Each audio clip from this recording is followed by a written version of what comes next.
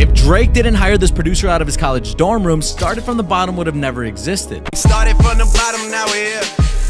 Back in 2012, Mike Zombie was a broke college kid making beats out of his dorm room, constantly getting noise complaints and people begging him to stop. One day, he was tipped off Drake's email, but after months of sending him beats with no response, he was about to give up. So he picks up the phone and emails Drake for the 100th time, slips in the Started From the Bottom beat, and he goes to bed. Then at 5 a.m. the next morning, he gets a text saying, "This is Drake. I like your beats. Who's Mike Zombie? Let's jump on a call." Mike thought somebody was fucking with him until Drake calls him a few hours later, flies him to LA, and signs him to OVO on the spot. Now, a couple months later, they would go on to drop Started From the Bottom, and a lot of people believe that Drake completely ripped off Mike's flow, so I'm gonna play you one of his songs and let you be the judge of that. Oh Lord, bitches, Sunday and it's still gonna be a party. 616 was just a crib and niggas dying, nigga.